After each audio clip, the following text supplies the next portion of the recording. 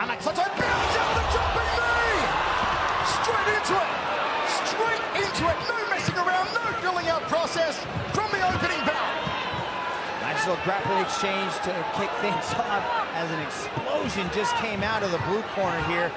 But he's looking like he's possibly going for a guillotine. He might choose to let it go as Sangiao is going to pick him up and take him for a ride. The crowd loving that. Sangiao with a top position here. What an explosive start from these two Filipinos. Sangiao's been working real hard on his grappling. He says he can find a submission finish here. Looks like he could be setting up possibly a Darce choke if he gets that right hand through and wraps around the neck, but ground and pounds there. Elbows from Sangiao, another elbow to the jaw of Anacleto Lauron. Inside the half guard. Well, looks like Anacleto's going deep half, trying to escape out the backside.